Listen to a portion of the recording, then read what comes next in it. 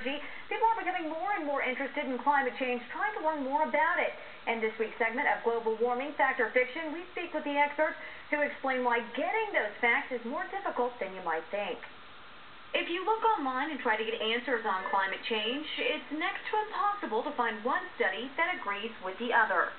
There are some graphs that show that there is a lag of about 800 years between the temperature rise on a global scale and carbon dioxide rise. However, there are other graphs and other data that prove the opposite. And when you speak with scientists that focus on the atmosphere, the divide continues. Every line of evidence that we examine has showed that natural causes cannot explain what we have seen happen, particularly over the last 50 years. And, in fact, that human causes are the only explanation that we can find that makes sense. I think that the evidence to counter that is much stronger when you look at natural cycles like El Nino, PDO, sunspot activities, and volcanic activities. So this raises the question. As our nation's leaders push legislation which some say could be devastating to our economy, how are we supposed to know right from wrong?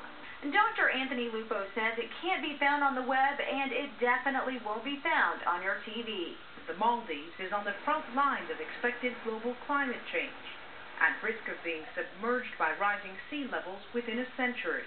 Dr. Lupo says that man-made climate change isn't near as big a problem as certain groups make it out to be. That includes a number of high-profile personalities, environmentalists, and yes, the media. Heating up fast, and we have ourselves to blame.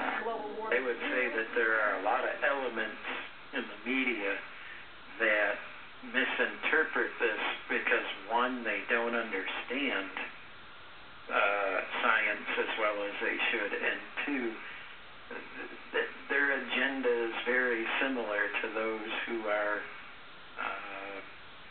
pushing for these changes to be made on the basis of these climate predictions. But when you get down to the root of the problem, fingers point to a select group of scientists.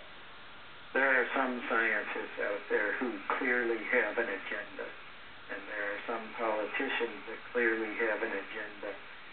Lupo says a lot of the scientific data has been misconstrued to meet the needs of politicians and for some scientists looking to get some extra funding from the government. Still, it's being used to back the ideas and beliefs of our nation's leaders. There are going to be those who cynically make cynical claims that contradict the overwhelming scientific evidence when it comes to climate change.